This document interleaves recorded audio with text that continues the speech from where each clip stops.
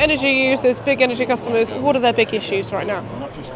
I guess understanding the marketplace, which is fluctuating daily, weekly and monthly.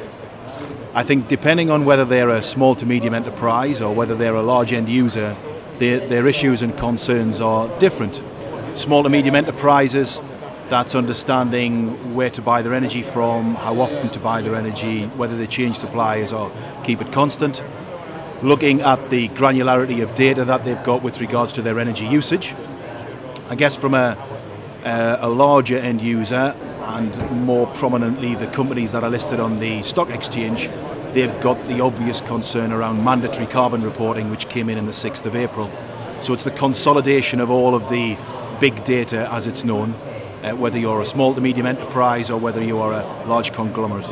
Just to pick up then on the big data, it's a big phrase, and what does it mean and how do you deal with it? Okay, from a big data point of view, we're finding more and more end users have disparate means of collecting all of their energy information. It is either on Excel spreadsheets, it's on Word documents, it's in existing databases from legacy building management systems, it's on pieces of paper, and then it's different people's responsibilities to collect that data and to bring it all together. So there's a huge volume of data across varying sites, there's a huge variety of data from varying sites, and it is our belief that we should look to consolidate that into more of an information system. Where do you see businesses going? What are the big CSR trends? What we're seeing is there's a little piece of clarity on their websites and on their communications, and obviously in their annual reports with regards to CSR or CSR squared.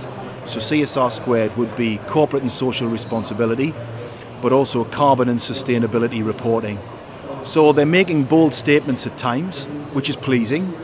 However, what we're starting to see is that there's no true strategy, vision or clarity in their actions to get to their goals.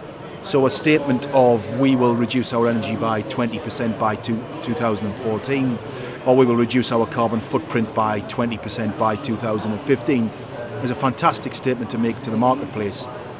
However, when we start to dig a little deeper, we don't truly see clarity in the actions to help them move forward, which is why at Schneider Electric we have a clear engagement process to work with those end users to enable them to put solid actions in place to achieve their own goals and aspirations.